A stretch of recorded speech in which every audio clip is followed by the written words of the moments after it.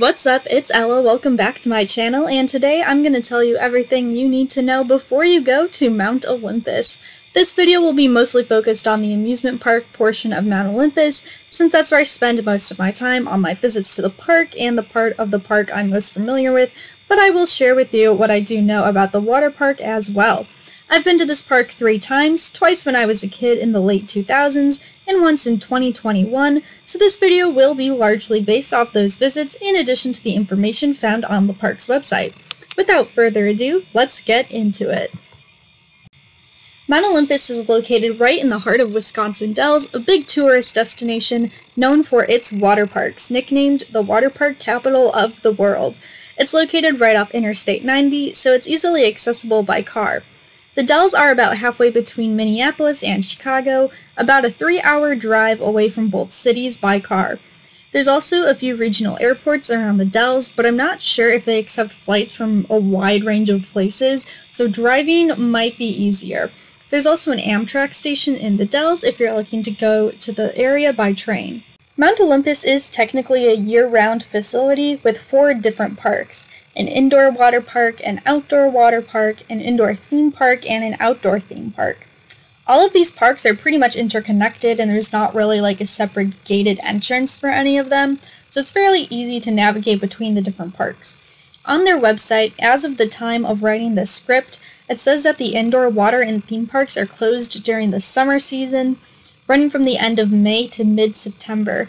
I'm not sure if this is the case for every season that the park is open, because when I went here back in 2008, I do remember both the indoor and outdoor facilities were open when we went in the summer, so I would keep an eye on their website to check the availability of the different parks. I can't find an exact date on the website as to when the outdoor parks open, but my guess is that it's sometime around May, like most other seasonal parks in this region.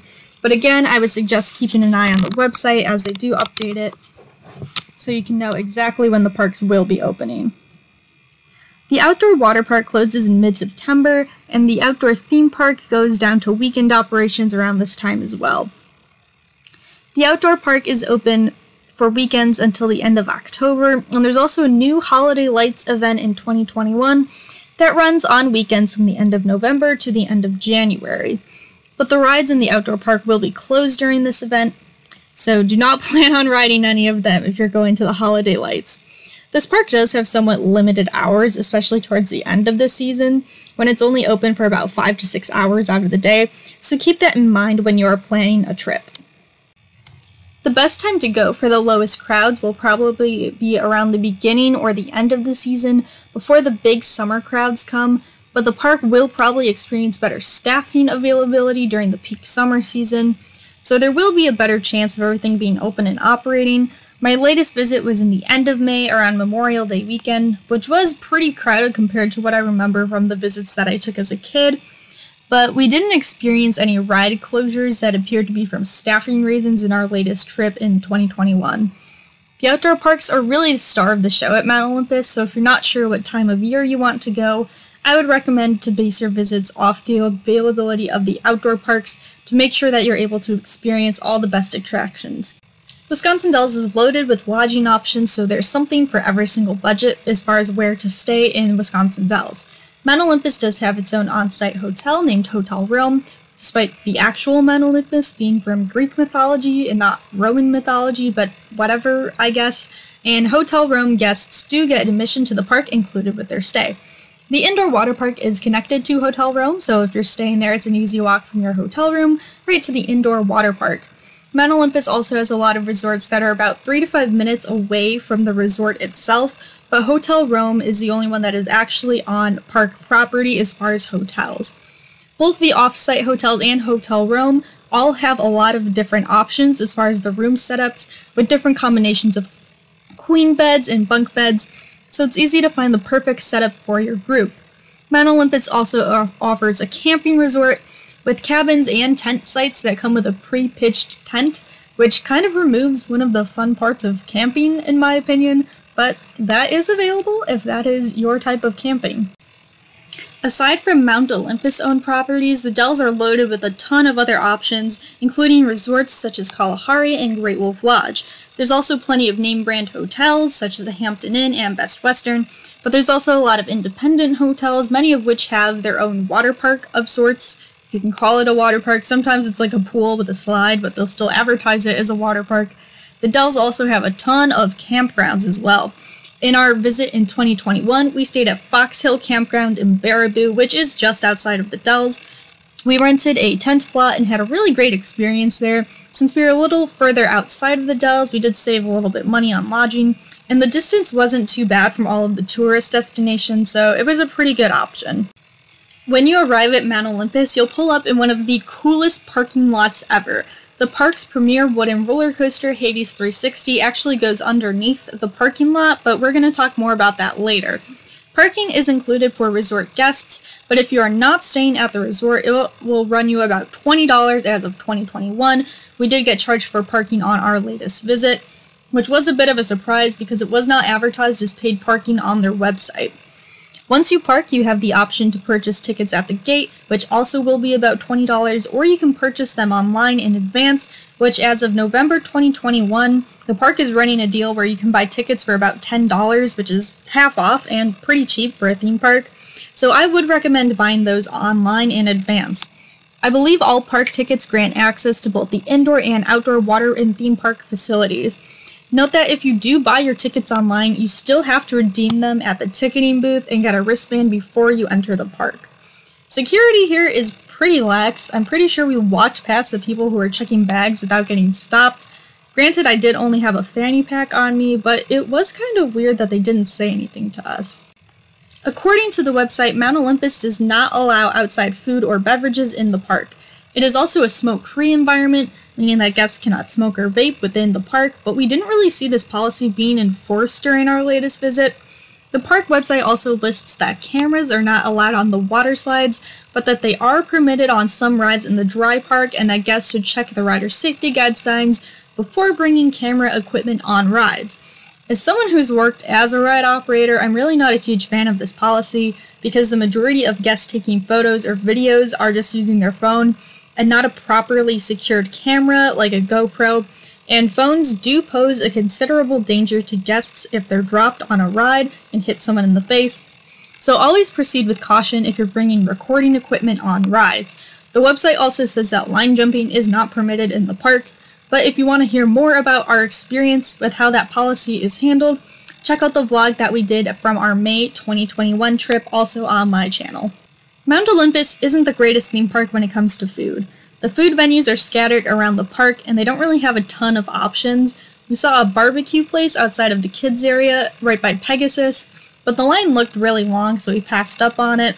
There are a few standalone kiosks selling funnel cakes and cotton candy, but nothing really outside of the ordinary of your typical theme park food. The park's website also doesn't list any of the food venues in the park, so I couldn't find a ton of specifics on the food offerings outside of my own experience.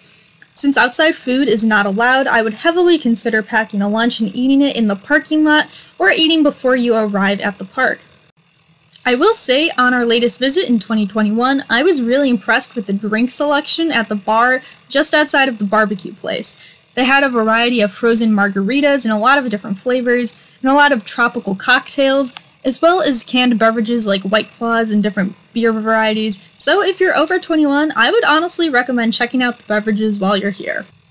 For a lot of visitors going to Mount Olympus, the water park is the main attraction for them.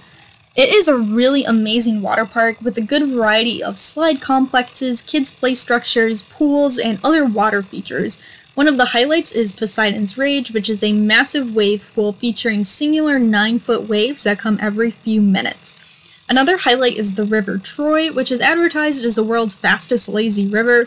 I'm not sure how true that is, but it goes between the indoor and outdoor water parks, which is a cool touch. In 2022, the park is set to get North America's first slide wheel, which is a type of rotating water slide complex which could compete with Poseidon's Rage as the standout water park attraction. There's also a really good blend of high thrill and more low-key attractions, so there's something for everyone in the water parks. I didn't go to any of the water parks on my most recent visit, so I'm not as familiar with them as when I went as a kid, where we did spend more time in the water parks. But from what I could see, and from what I remember from previous visits, the water parks were pretty well operated and provided a good time on a very hot day.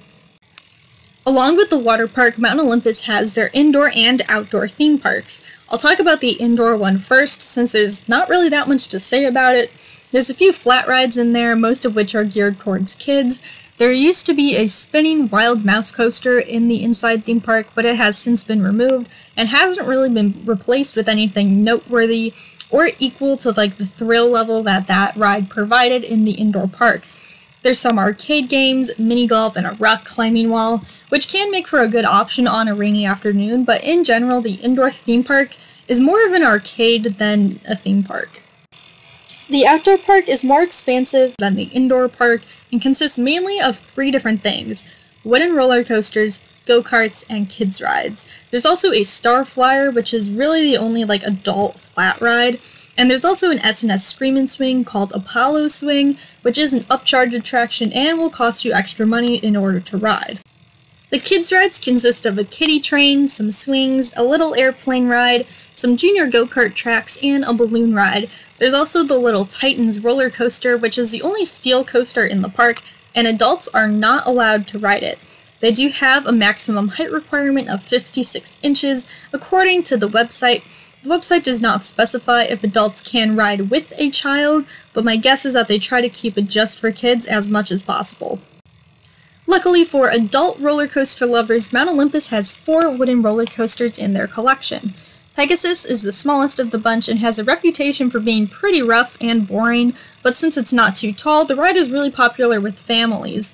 Cyclops is located right across from Pegasus and is known for having some strong moments of ejector airtime. It was also the first wooden roller coaster that arrived at Mount Olympus. When we visited in 2021, Cyclops was closed for extensive retracking, so we didn't get to ride it in our latest visit in May, but I do believe that it has since reopened, and from what I've heard, it's said to be a lot smoother after that track work. Next up is Zeus, which is an out-and-back style wooden coaster. We didn't ride this one on our latest visit because the lines were really long, but I do remember enjoying this one when I rode it back in the day when I was a lot younger. Zeus stretches alongside the parking lot, so there's some really cool opportunities for photos for this ride. And finally, the star attraction of Mount Olympus is Hades 360, which is famous for having the longest tunnel on a roller coaster, which actually runs underneath the parking lot. The ride pops out at the other end of the parking lot for a corkscrew and an overbank turn before diving back into the tunnel. This is truly a fantastic ride and honestly one of my favorite roller coasters, and you definitely should not miss out on this ride on your visit. It is a little rough, especially in those tunnels, so do be prepared for that and you might get a little shaken up on this ride. Mount Olympus's other claim to fame is its extensive collection of go-karts. They have a lot of different tracks, some for kids, some with ramps, some that have tunnels, so there's really something for everyone when it comes to the go-karts. One of the most popular is the Trojan horse track, with this huge ramp that goes around a Trojan horse, but it's worth noting that that big ramp around the horse is actually closed off now, so you don't get to drive up that ramp structure, which is really disappointing because it looks like a really cool part of that ride. Despite being the premier amusement park of the Wisconsin Dells region, Mount Olympus has somewhat lackluster operations. All of the roller coasters only run one train, and loading is probably not as fast as it could be. Sometimes there's only one ride operator checking all of the seats on a roller coaster and operating controls as well, so if they added more staffing to the rides, it could help with operations. On the go-karts, however, there's essentially 2 loading stations, so one group of riders will be out on the course, while another group is being loaded into the carts in the station. So the go-kart lines actually move faster than the roller coasters. Hades 360 has exceptionally strange operations, since the operators are required to fill every single seat on the ride and pair all single riders. Yet they don't have a single rider line to make this process go faster. We timed one of the dispatches for Hades 360, and it took about 5 minutes to send one train out of the station, and I believe that the policy of filling every seat could be strongly contributing to the slow operations of this ride. Mount Olympus does not have a skip-the-line system either, so there's no way to bypass these lines. Granted, we did go on Memorial Day weekend, so the park was probably more crowded than normal, but if you're here on a busy day, be prepared to wait in some lines. Mount Olympus doesn't have the best reputation among the amusement community, and after my recent visit, I can see why that is. During our visit, we experienced a large group of people line jump in a line that was already very long for Hades 360, and this was a group of like 15 people, so it was really frustrating to see that happen. Luckily, this group did get removed from the line, but there wasn't any signs in the line itself about line jumping or that it's prohibited, even though it's listed against the park rules on their website. There was one sign in the station that did say that you can't line jump, but at that point everyone's already waded through the line, so it doesn't really do that much good. Another issue that we saw often in the park was guests jumping into restricted areas to retrieve lost phones, specifically while we were in line for Hades 360. There's a staircase in the queue that goes right above a low zone, and we saw a lot of people drop their phones into the low zone when they were leaning over the railing on the staircase. And this fence didn't have any signs that said like danger, keep out, or anything like that, and the track goes like right there, like right by that staircase. This is honestly just an accident waiting to happen, and every time I saw someone jump in this low zone, my inner ride operator was freaking out the whole time, and I honestly hope that they put up some signs that say like keep out, because someone's eventually gonna get hurt. We also had an issue with a rude employee during our visit. Long story short, we let her know that there was a stall in the bathroom that was out of toilet paper, and she was really rude about the situation, but if you want that full story, go watch our vlog from our trip. Those are just a few of the reasons why Mount Olympus doesn't have the best reputation and didn't leave a great impression on me during our last visit. And I think there's a lot of simple improvements that could really drive up the quality of this park, like adding signs in the queues and maybe some more adult or family-friendly flat rides.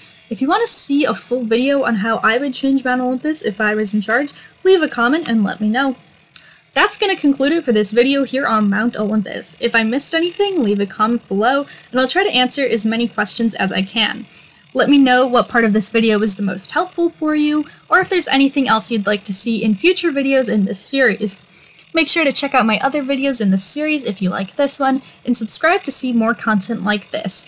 Thank you so much for watching, and I'll see you next time.